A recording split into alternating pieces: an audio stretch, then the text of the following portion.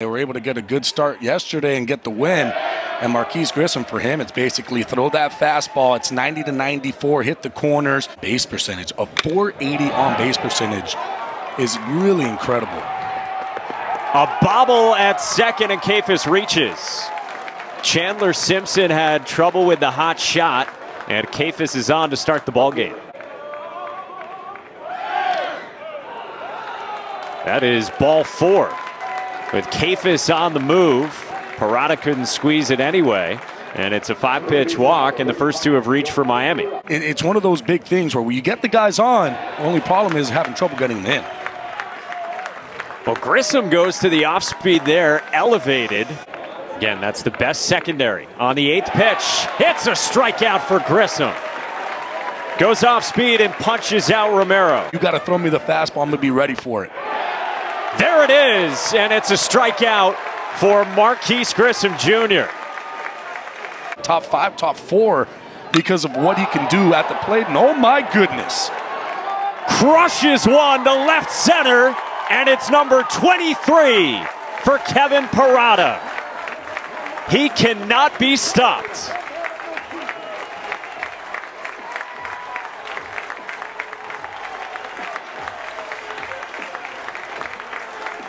He has homered in 4 straight games now. 8 home runs his last 10 games. Man. I mean, we're just talking about how good he is. Gets a fastball out over the middle of the plate, and he does not miss balls when you miss there. Ball and a strike on Zach Levinson. Pops this one up. Behind the mound, and it drops in. Jaden Jackson, the shortstop, started out, and it lands in front of him. One-out rocket. This is ripped by Mike Rosario into center. So back-to-back base hits with 1 out here in the second. And again, there's base runners for Miami for a second consecutive inning. 3-2. Fades outside, ball 4. He's going to go back to the changeup here.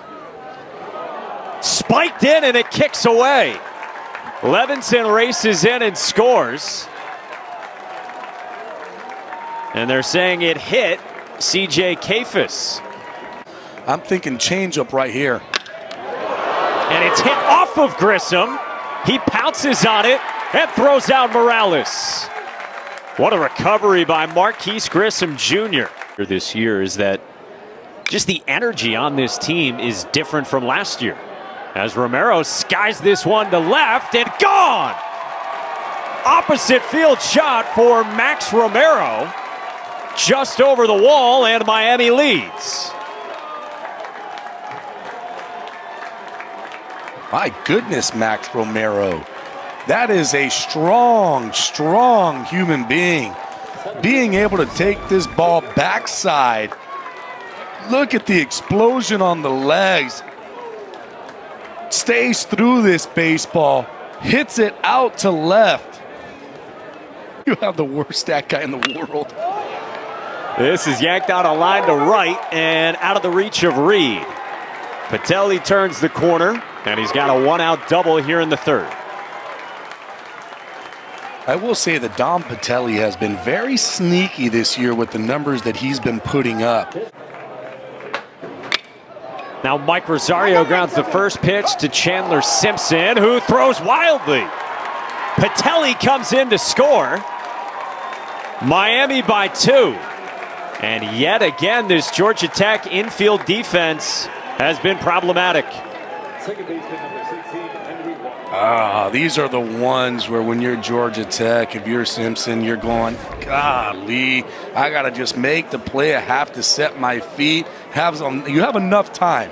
You don't have to get up and get rid of it that quickly. All he had to do was just take an extra step and replace the feet.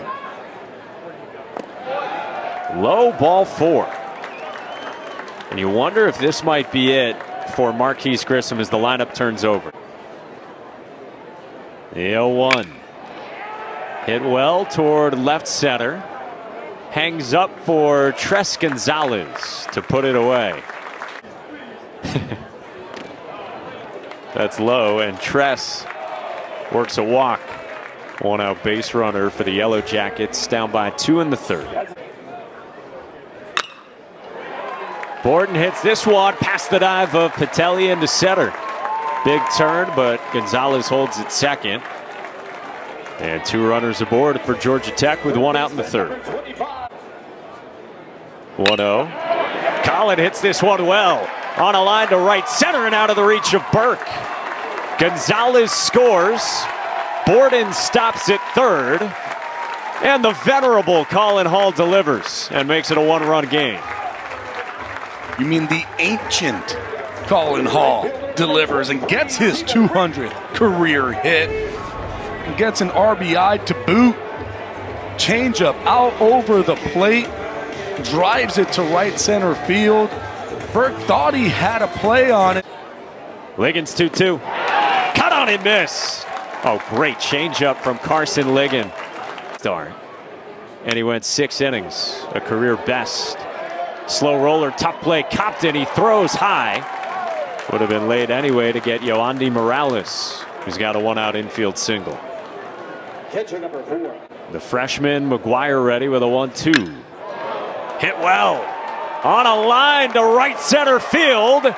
2 home runs in 2 innings for Max Romero. That thing was touched.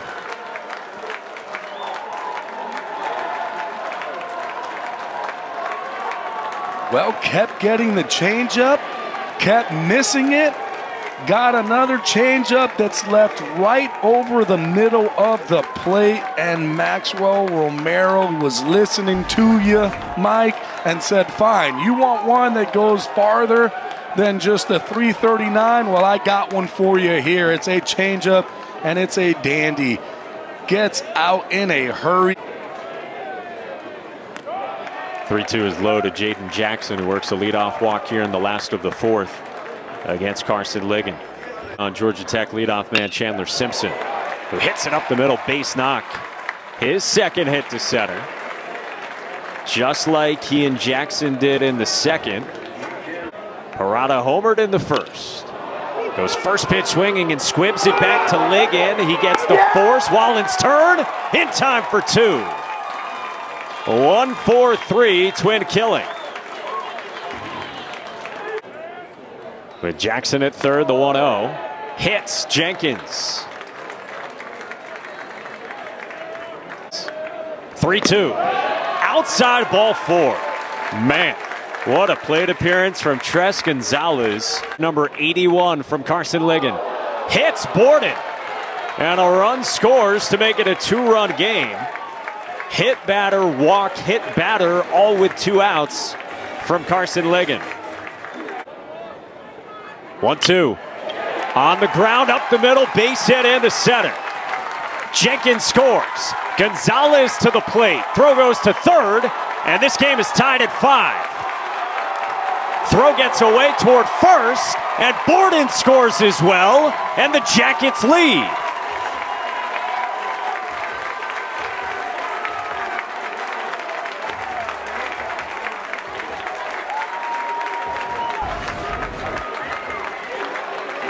Compton, though, coming up big again. It's a ground ball right back up the middle, uses the big part of the field. Just right out of the reach of Torres. Bird comes to throw it to 2nd. Oh, that's what it was. Gets cut off by Patelli, who then throws to no one because there was nobody there. Everything after him. And now Hall in the air.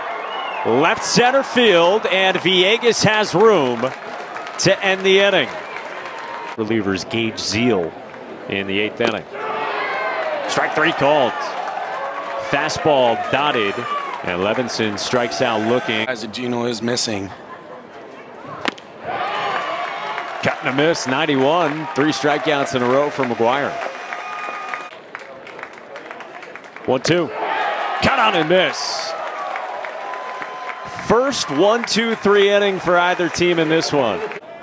Steven Reed is trying to leave Earth right now. And he pulls this one past the dive of Patelli.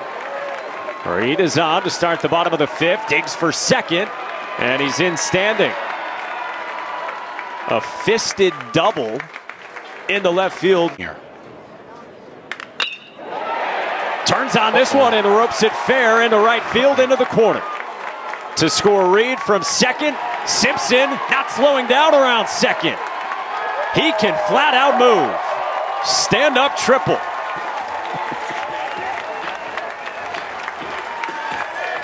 And that's him telling me this is why I don't bunt.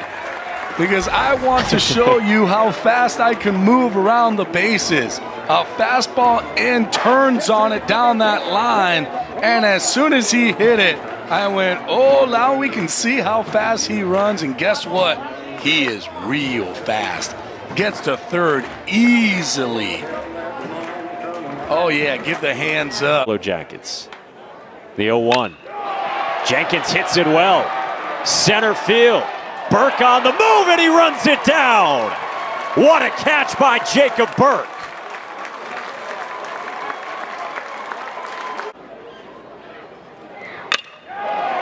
Strokes into right center, base hit.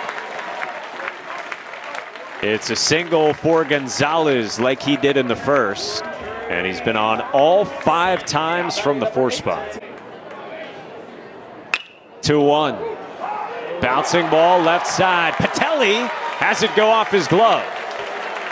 Tough in between hop, and there's 2 on for Georgia Tech in the 8th inning. But no one was home, and so the go-ahead run scored.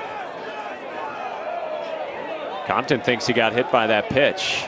Brian Miller says, no, you didn't. And here comes Danny Hall. I thought it hit him too. Yeah, right on the foot. It absolutely does. Yeah, right on the top of the foot. This should be a quick one. Yep.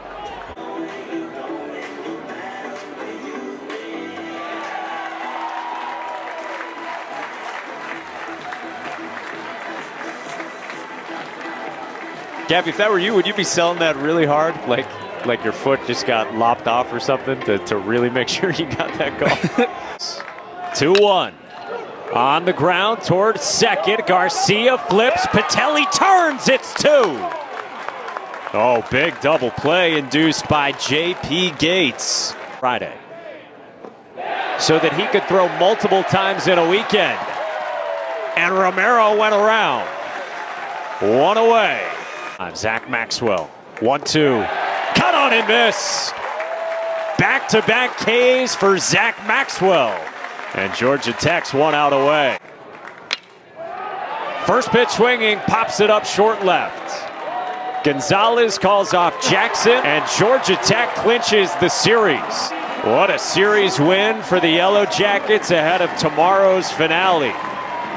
They have already beaten number 7 in the country, Virginia Tech, and now a series win over number 3.